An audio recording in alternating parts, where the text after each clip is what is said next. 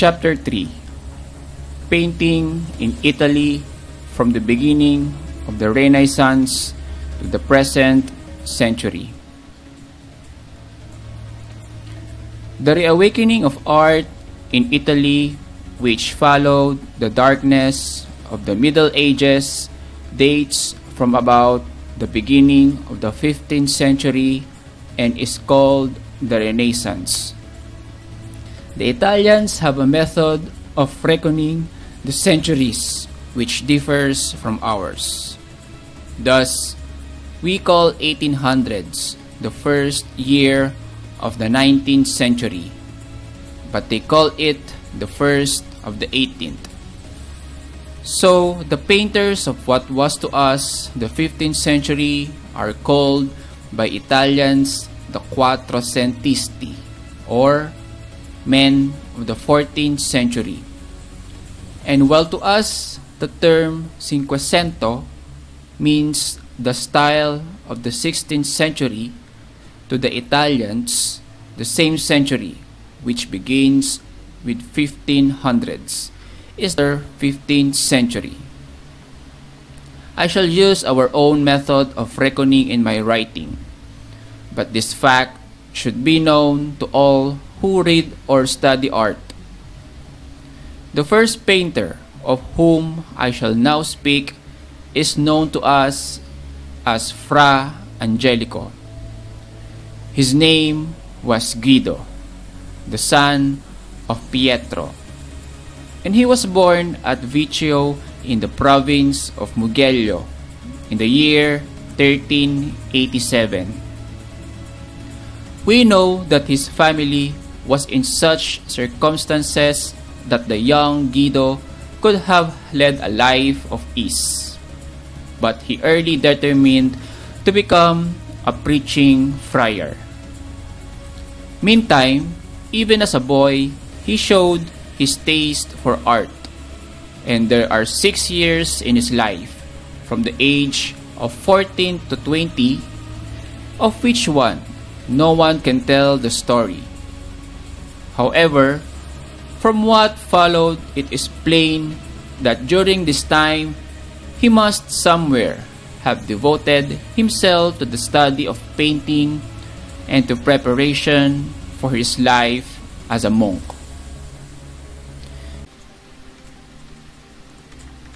Before he was fully 20 years old, he entered the convent at Fiesole and took the name of Fra or Brother Giovanni. Soon after, his elder brother joined him there and became Fra Benedetto. Later on, our artist was called Fra Angelico, and again, Beato Angelico II. And then, according to Italian custom, the name of the town from which he came was added, so that he was at last called Beato Giovanni II, Detto Angelico da Fiesole, which means the Blessed John called the Angelic of Fiesole.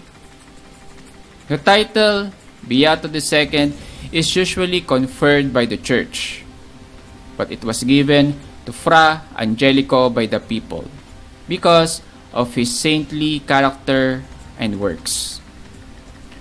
It was in 1407 that Fra Angelico was admitted to the convent in Fiesole, and after 7 years of peaceful life, there he was obliged to flee with his companions to Foligno.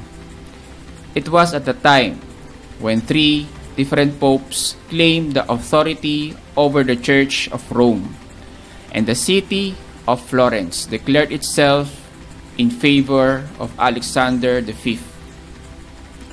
But the monks of Fiesole adhered to Gregory XII, and for this reason were driven from their convent. 6 years they dwelt at Foligno, then the plague broke out in the country about them, and again they fled to Cortona.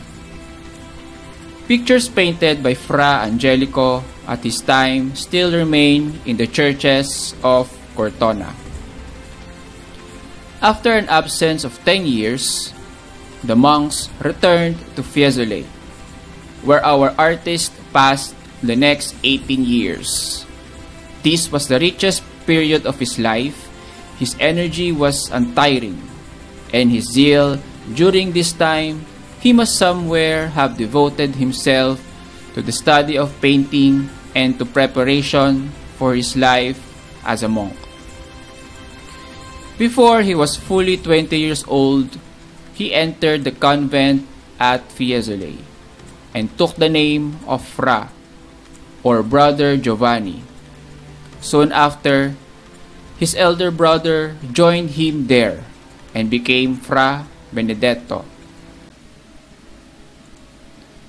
Later on, our artist was called Fra Angelico, and again, Beato Angelico II, and then, according to Italian custom, the name of the town from which he came was added, so that he was at last called Beato Giovanni II, Detto Angelico da Fiesole, which means the Blessed John called the Angelic of Fiesole. The title Beato II is usually conferred by the Church, but it was given to Fra Angelico by the people because of his saintly character and works. It was in 1407 that Fra Angelico was admitted to the convent in Fiesole, and after 7 years of peaceful life there, he was obliged to flee with his companions to Foligno. It was at a time when 3 different popes claimed the authority over the Church of Rome, and the city of Florence declared itself in favor of Alexander V. But the monks of Fiesole adhered to Gregory XII, and for this reason were driven from their convent. 6 years they dwelt at Foligno, then the plague broke out in the country about them, and again they fled to Cortona. Pictures painted by Fra Angelico at this time still remain in the churches of Cortona. After an absence of 10 years, the monks returned to Fiesole, where our artist passed the next 18 years. This was the richest period of his life. His energy was untiring, and his zeal both as an artist and as a priest burned with a steady fire. His works were sought for far and wide, and most of his easel pictures were painted during this time. Fra Angelico would never accept the money which was paid for his work. It was given into the treasury of his convent. Neither did he accept any commission without the consent of the prior. Naturally, the monk artist executed works for the adornment of his own convent. Some of these have been sold and carried to other cities and countries, and those which remain have been too much injured and too much restored to be considered important now. He painted so many pictures during the second residence at Fiesole, not only for public places but for private citizens, that Vasari wrote. This father painted so many pictures, which are dispersed through the houses of the Florentines, that sometimes I am lost in wonder when I think how works so good and so many could, though in the course of many years have been brought to perfection by one man alone. In 1436, the great Cosimo de' Medici insisted that the monks of Fiesole should again leave their convent and remove to that of San Marco in Florence. Most unwillingly, the brethren submitted. and immediately Cosimo set architects and builders to work to erect a new convent, for the old one was in a ruinous state. The new cloisters offered a noble field to the genius of Fra Angelico, and he labored for the decoration with his whole soul. True, the rule of the order was so strict that the pictures in the cells could be seen only by the monks. He put all his skill into them and labored as devotedly as if the whole world could see and praise them, as indeed has since been done. His pictures in his convent are so numerous that we must not describe them, but will say that the crucifixion in the chapter room is usually called his masterpiece. It is nearly 25 feet square, and besides the usual figures in this subject, the Savior and the thieves, with the executioners, their holy women, the founders of various orders, the patrons of the convent, and companies of saints. In the frame, there are medallions with several saints and a sibyl, each bearing an inscription from the prophecies relating to Christ's death. While below all, Saint Dominic, the founder of the artists' order, bears a genealogical tree with many portraits of those who had been eminent among his followers. For this reason, this picture has great historic value. At last, in 1445, Pope Eugenius IV, who had dedicated the new convent of San Marco and seen the works of Angelico, summoned him to Rome. It is said that the Pope not only wished for some of his paintings, but he also desired to honor Angelico by giving him the Archbishopric of Florence. But when this high position was offered him, Fra Angelico would not accept of it. He declared himself unequal to his duties and begged the Pope to appoint Fra Antonino in his stead. This request was granted, and Angelico went on with his work as before, in all humility fulfilling his heaven-born mission to lead men to better lives through the sweet influence of his divine art. The honor which had been tendered him was great, one which the noblest men were striving for. But if he realized this, he did not regret his decision. Neither was he made bold or vain by the royal tribute which the Pope had paid him. From this time, the most important works of Fra Angelico were done in the chapel of Pope Nicholas V in the Vatican, and in the chapel which he decorated in the Cathedral of Orvieto. He worked there one summer, and the work was continued by Luca Signorelli. The remainder of his life was passed so quietly that little can be told of it.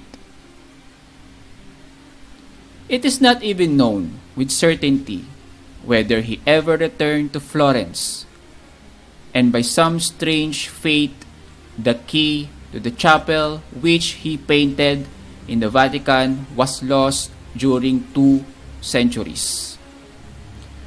And the pictures could only be seen by entering through a window. Thus, it would seem that his last years were passed in the quiet work which he best loved. When his final illness was upon him, the brethren of Santa Maria sopra Minerva, where he resided, gathered about him and chanted the Salve Regina. He died on the 18th of February 1455 when 67 years old. His tombstone is in the Church of Santa Maria sopra Minerva in Rome. On it lies the figure of a Dominican monk in marble. Pope Nicholas V wrote his epitaph in Latin. The following translation is by Professor Norton. Not mine be the praise that I was a second Apelles, but that I gave all my gains to thin. O Christ, one work is for the earth, another for heaven. The city, the flower of Tuscany, bore me. John. In the convent of San Marco in Florence, there are 25 pictures by this master. In the Academy of Florence, there are about 60. There are 11 in the chapel of Nicholas V and still others in the Vatican Gallery. The Church of Santa Maria Novella, Florence, the Cathedral of Orvieto, the Church of Saint Domenico in Perugia, and that of Cortona are all rich in his works. Besides, these a few exist in some of the principal European galleries. But I love best to see them in San Marco, where he painted them for his brethren, and where they seem most at home. The chief merit of the pictures of Fra Angelico is the sweet and tender expression of the faces of his angels and saints, or any beings who are holy and good. He never succeeded in painting evil and sin in such a way as to terrify one. His gentle nature did not permit him to represent that which it could not comprehend. And the very spirit of purity seems to breathe through every picture. Two other Florentine artists of the same era with Fra Angelico were Masolino, whose real name was Panicale, and Tommaso Guidi, called Masaccio, on account of his want of neatness. The style of these two masters was much the same, but Masaccio became so much the greater that little is said of Masolino. The principal works of Masaccio are a series of frescoes in the Brancacci Chapel in Florence. They represent the expulsion from paradise, the tribute money, Peter baptizing, Peter curing the blind and the lame, the death of Ananias, Simon Magus, and the resuscitation of the king's son. There is a fresco by Masolino in the same chapel. It is the preaching of Peter. Masaccio was in fact a remarkable painter. Someone has said that he seemed to hold Giotto by one hand and reach forward to Raphael with the other, and considering the pictures which were painted before his time. His works are as wonderful as Raphael's are beautiful. He died in 1429. Paolo Uccello and Filippo Lippi were also good painters, and Sandro Botticelli, a pupil of Filippo, was called the best Florentine painter of his time. Filippino Lippi was a pupil of Botticelli and a very important artist. Andrea Verrocchio, Lorenzo of Di Credi, and Antonio Pollahuolo were all good painters of the Florentine school of the last half of the 15th century. Of the same period was Domenico Ghirlandajo, who ranks very high on account of his skill in the composition of his works and as a colorist. He made his pictures very interesting also to those of his own time and to those of later days by introducing portraits of certain citizens of Florence into pictures, which he painted in the church of Santa Maria Novella and other public places in the city. He did not usually make them actors in the scene he represented, but placed them in detached groups as if they were looking at the picture themselves. While his scenes were laid in the streets known to us and his architecture was familiar, he did not run into the fantastic or lose the picturesque effect which is always pleasing. Without being one of the greatest of the Italian masters, Ghirlandajo was a very important painter. He was also a teacher of the great Michaelangelo.